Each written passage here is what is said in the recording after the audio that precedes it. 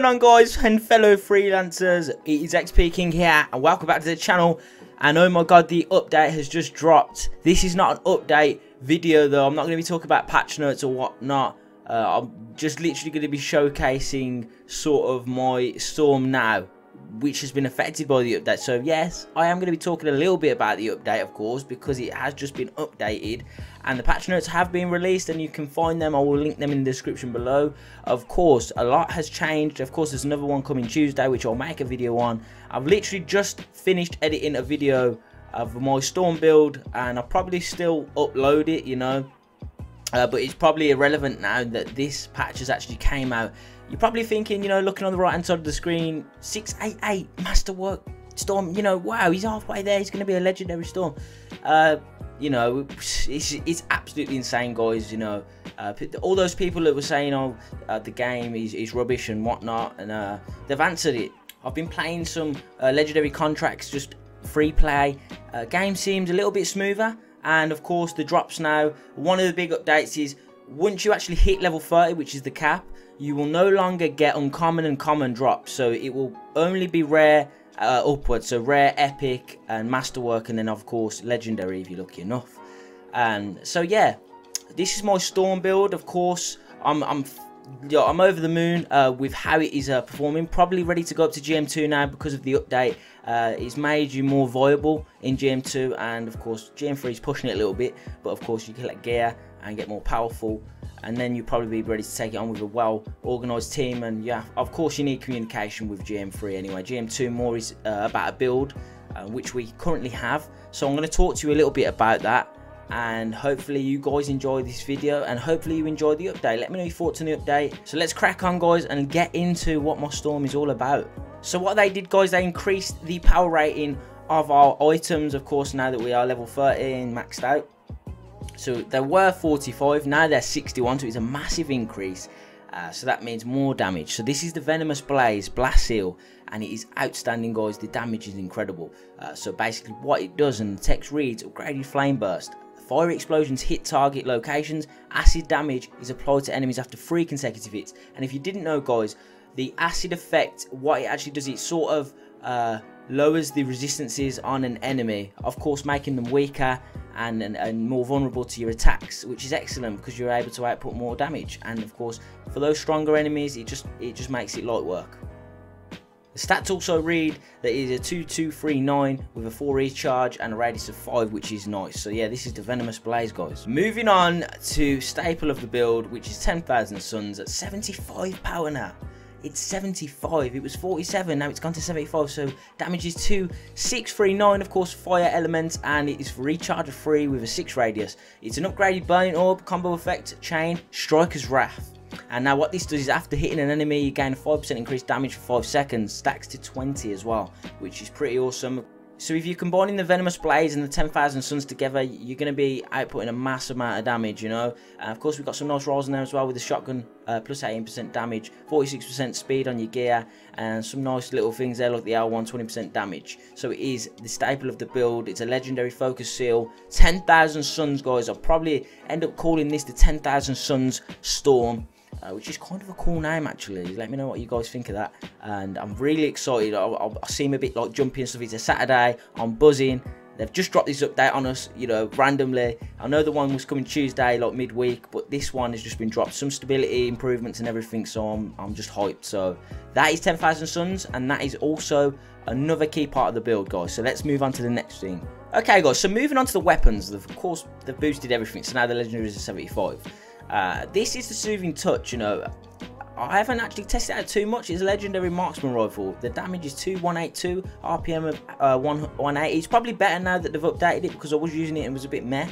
Of course, ammo 12, optimal range 45. The legendary marksman rifle, it's got great range, and I will tell you that. Like most marksman rifles, it has great range. The text reads upgraded anvil, hits hard with a slight kickback, striker's balance. This is hits reduced by 30%. So you basically, it minuses your recoil and it stacks to 3 for 10 seconds. And of course there we've got some nice rolls on it with 25% damage flat increase with gear plus 30% damage. So that's your gear. So that actually boosts of course our Venomous Blaze and 10,000 Suns, and of course then we get critical hit damage on it, 52%, which is quite a massive amount. So that's pretty awesome. So that's the Soothing Touch. That's all I've got to say for this weapon. Of course, I only got this to drop yesterday, I believe. So now that it's new and improved with this update, hopefully I'm going to be testing this out and it's going to do some work for me. I've made a guide video on this, guys, showcase video. You know the Papa Pump. This is a pretty awesome weapon. Of course, I've actually put the wrong one on. I would do that, wouldn't I? Hold on a second. Let's just let's sort that out. There is one that's, there we go. This one has elemental damage on it. Of course, being a fire element build, an element in general, elemental build in general, it's pretty awesome. 20% more damage. What, you know, 10% shotgun damage on there as well. It's pretty awesome. 247 damage, 75 RPM, ammo of 10, and optimal range of 15. You have to get up close and personal. I'll link it in the description below if you missed that showcase video. Moving on now, guys, to the components and basically the most important part of the build, really. So first up, we got Token of the Master. This is of course the Masterwork Storm component. Armor reinforcement is 1492. Shield reinforcement is at 2836. What it does is increases your blast damage, and of course because of the 10,000 Suns, it does count as blast damage if you charge it up. And of course Venomous Blaze is blast damage also. So what it does, like I say, 34% increase with your blast damage. Hitting an enemy with an R1 increases your R1 damage by 60% for 5 seconds. So like I say, both of them together, your Venomous Blaze and your 10,000 Suns, you knock that one off, and then damage with the other one, just both works well together. Following up, guys, we got the Tome of Precision, which basically isn't an important part of this build, but because it's power 75 and gets us up to 688, I've put it in there. So I'm not going to talk too much about it, but if you are going for an electric based build, this is probably something you want to actually look at, and we were lucky enough to get this drop. Then we have Token of the Pupil, which is of course a great component to have on this build because it increases the number of combo chains by 2, and of course hitting an enemy with an R1 increases your R1 damage for 60% for 5 seconds, which is always nice. The rolls on it aren't that great, but you know, hopefully in the future we can get some drops now that they've actually fixed the loot system a little bit.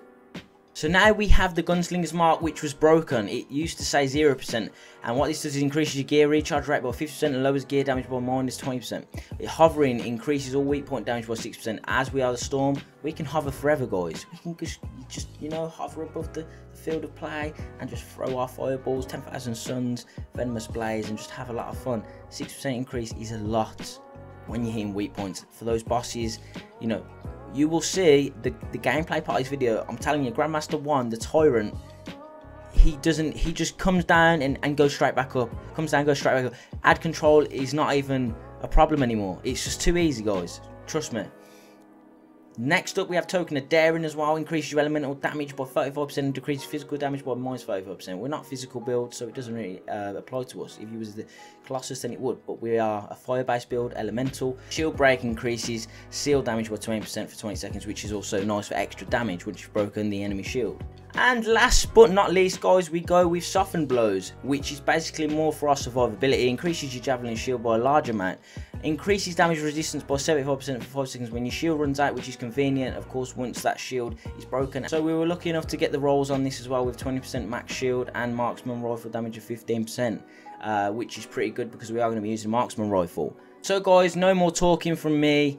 You're going to be seeing gameplay. I've talked enough and broken down the build. Hopefully I've give you the information and shown it off as well as I could, and hopefully you guys enjoyed this video. And of course the gameplay section is going to be after I stop talking. Hopefully you guys are enjoying the content on the channel. If you are new, subscribe to the channel. I will be posting Anthem content daily and frequently. Of course, leave a like on the video and comment your thoughts, and guys, I will catch you in the next one. I've been XP King. Peace.